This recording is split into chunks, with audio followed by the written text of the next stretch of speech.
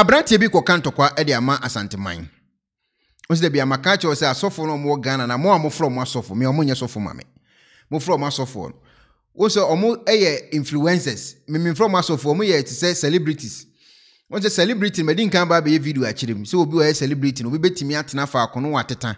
Ghana fo be fa microphone akwa ni interview no a celebrity. Obetimi abodam na Kofi Adoma de microphone sinanim a obodam yi aben no wa kirem wa celebrity. Obi nufu betimi aye kakraka no aba studio ni a cha camera no wa the celebrity ni nya ade say obi a wonim nyansa na bisa no obi atimi ye celebrity nti wo mom ye celebrities wo mo style no now na abrante ni tokwo kan aba kire Ghana for ene say wakọ interview mama Grace afidie so na ni interview no a okoye no ene wokoka wo interview ho say asori tie ankasa no otini wa santimemu a intimi enye possible ni pamba tinkomo na medi ni yepa wose wote asori no ewo asantimemu a enya ade a ebetimagina this what they ba in crime ene wose asembe okura ni because see ya ye ka say motete nsori mebiri ewo eye Accra asantefo nso na dɔɔso asantefo asofo na dɔɔso se yi asofo maako 10 edi gina ho betima kasa asantefo be 8 ene wom enti omo no kire se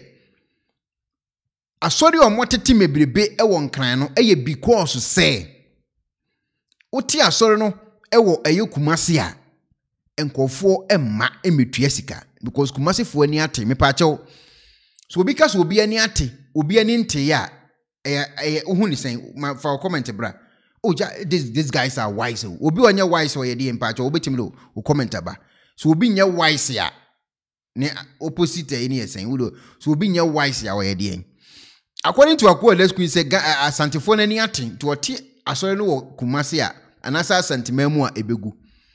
en wonye omo nso embu omo da minim se nkranfo no bedwa bruta asemo akwa wi akan minim se nkranfo no bedwa bruta itu ye nkrani a like page no ye asantini so like page no ebi a obi agana ni bia like page no akoye semo a wo ka no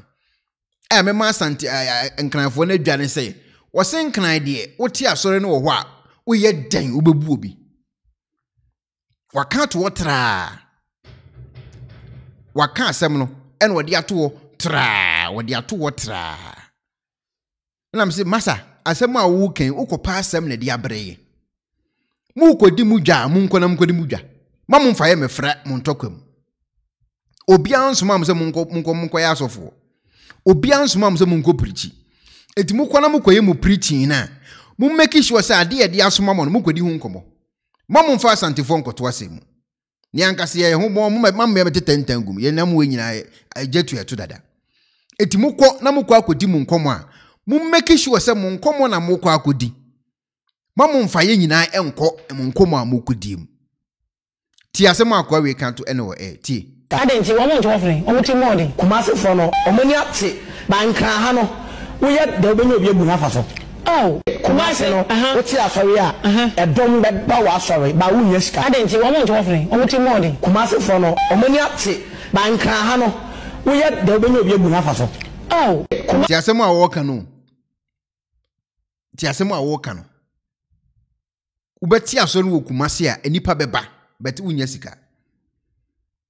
adum chedu oni Kumasi enye Kumasi no start obofo obi ni munyo omuni ho obofo obi ni ne adum chedu ane bedu kubuga sem kran e wo sofo mebre wo obofo obi ni adum chedu opambo omunya so mo wai omu Kumasi enso omunya nkofo twa wo etu ko kan wasem enko ka se oti asore no ewo Kumasi a unya nkofo mbu omo betin kran de obenya obi abu no masa asembe na okan za asembe na wokofa abayi asembe na akofa obi asoma una abedi asantefo adanse no oti asori a edom be ba wa asori ba wunya sika adenti wo mo ntofre o muti modi Kumasi fo no o mani ate banka ha no wo ye da obenya obi abu na fa so Kumasi no oti asori a edom be ba wa asori ba wunya sika adenti wo mo ntofre o muti modi Kumasi fo no o mani ate banka ha no we yet the obenyo bi ebu nafa so oh Kumasi no what ya sorry a edom be ba wa sorry ba wo nya sika adenti wo mo nto ofre o ti mo de Kumasi fo no omani ate ba nkra ha no we yet the obenyo bi ebu nafa so oh Kumasi no what ya sorry a edom be ba wa sorry ba wo nya sika adenti wo mo nto ofre o ti mo de Kumasi fo no omani ate wati enti so obi se obi ani ate obi ani nte ya na se de nani nte ya no me de minim weda mo de be hye ho de enti asem akwa we be kan to abonten no enya de a aye nkofo mebire na ade especially nkrafo no hu ni say nkofo no akasa e de atia wo mo because kasa akwa na kan sha na ye kasa bi enkwase akasa na waka se me obitafo mfa nche me obi ansoma no so wonkonko di sa nkwase ananse na wodi wo ho no ono ana akọ so okwa akope na adwuma ana so okwa akoye na interview ana atoro ne akasa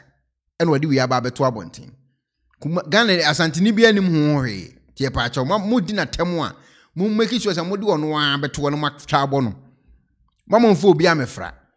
but mo di na temu a mo ntam ono ansi wo mo mfa asantini bia amfra me pa acho ye nim ho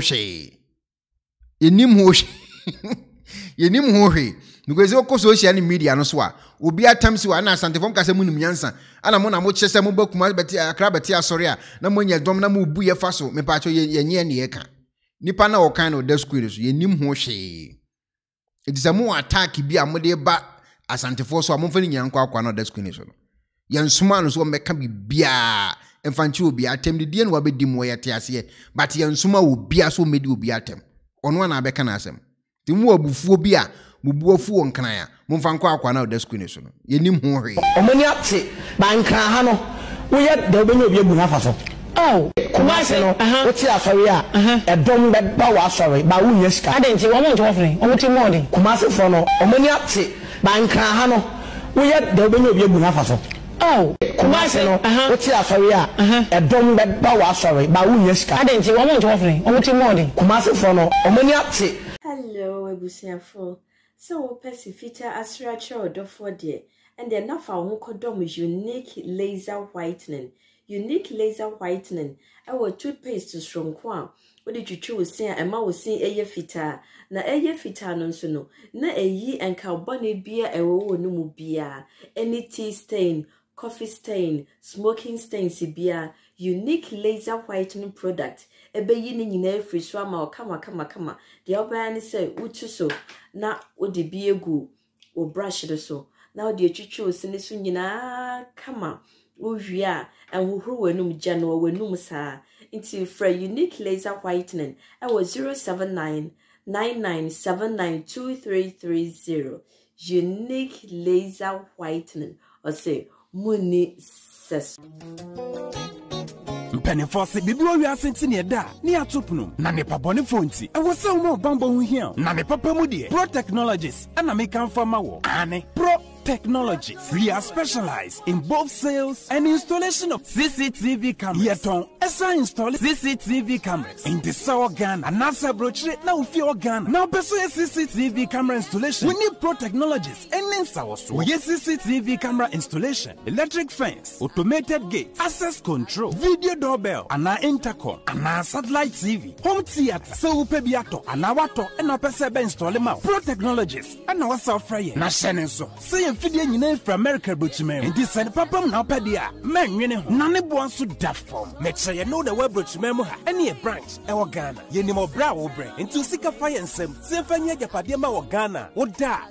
na ne tenese ye san general construction so web brochire na peso si fi o Ghana e dan plan bia o peso si se wa sha se dada ana afi na peso si plan bia ye besia ma eno achi so ye solar power ana bamba ho nsensem bia de woni ye ni nsawoso ne sanso ye smart home abefo fidie bia pese hye e wo fie ana watwuma mo de ma wo woni ye ni nsawoso we are just a call away ne sanso wadan de ma han ana ofre brochire bedu Ghana na wo pe full house room ana apartment ahan for short term and a long term ye be ma obiane border form na bamba ho nsem de manwene ho ɛna yɛyɛ interior decoration. So wasi fie na wie ana yɛsi fie na ma no yɛ sign decoration yɛbɛsiesie fie ana office so ɛde ama. Ɛno ɛde sɛ wɔtɔ mfidie bi na wɔn ho kwan fa so install ana ne settings yɛbɛyɛ ɛde ama. Ɛwɔ Ghana wobɛhu yɛn wɔ mmerɛ ofra denta ɛde wani akyerɛ dodoa wobɛhu yɛ ɛwɔ Ahyi yɛne Emerlin Pharmacy ɛna wɔ the same building. For information or WhatsApp 401-7570-300 and +401 6992 254. Pro Technologies. We have the solutions for your security and home entertainment needs at affordable prices.